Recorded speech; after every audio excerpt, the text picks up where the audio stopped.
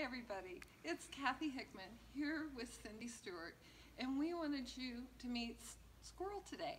Squirrel is our Summit Joint Performance horse story that started it for both of us. And I wanted you to meet Squirrel firsthand and hear it from the horse's mouth about Summit and this remarkable story. But let me give you just a little brief to start out with. My background, I have about 20 years in vet med, and so I'm the one behind the scenes reading the science on this product. And there are three reasons that I am head over heels about Summit. One is the sourcing.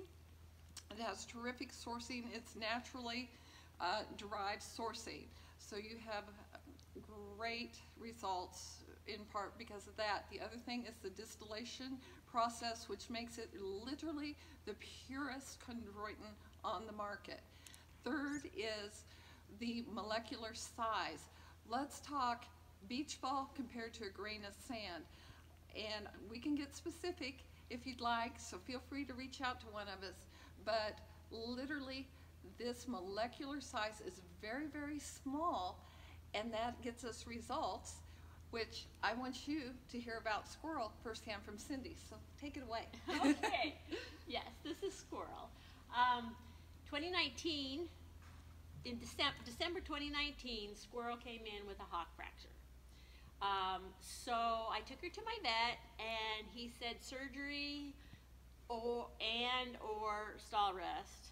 And so we went with the stall rest because of the price of the surgery. And after 6 weeks, we weren't seeing much as far as healing was concerned. She wasn't resting. She was pacing in the stall. So I was really concerned. Well, then I have a friend named Heather who contacted me and said, let's get her started on Summit. So that's what we did. And the story sells itself as the fact that I want to say June 2020, I started legging her up again because the vet said I could.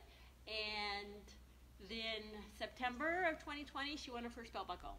So this is my story, and we're sticking to it.